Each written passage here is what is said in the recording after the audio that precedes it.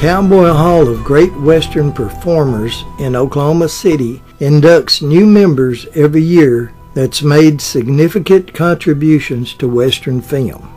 The museum was established in 1955. The very first inductee was cowboy actor Tom Edwin Mix. Tom Mix made over 300 Western movies, with only his last 9 as talkies. His horsemanship, daring stunt work, and fancy dress made him the highest paid star in Hollywood in 1928. Tom, at the top of his career, was earning $17,000 per week, an unheard of amount at the time. Every cowboy must have a favorite horse, and Tom's was the wonder horse, Tony. Tony was the first horse in the movies to receive equal billing as his owner. In 1925, Riders of the Purple Sage is a good example of Tom's early silent films.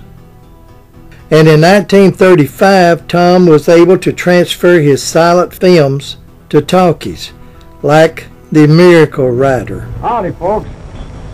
You know, Tony and I is having a great time making this serial, and it's the best serial that you've ever seen. It's called The Miracle Rider. And believe me, it's a miracle picture, isn't it, Tony? I'd like to stay here all afternoon, but I've got a lot of stunts to do today, and I'm late now. But however, we're going to have some advanced showing of some of the scenes, and I hope you like it. All right, Tony, let's go. Remember the name, The Miracle Rider. In 1958, 18 years after his death, Tom Mix was posthumously inducted into the Museum of Great Western Performers.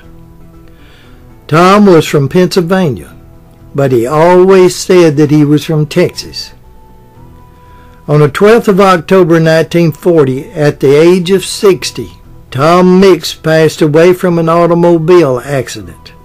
He was traveling at a high rate of speed on what was then a dirt road just south of Florence, Arizona.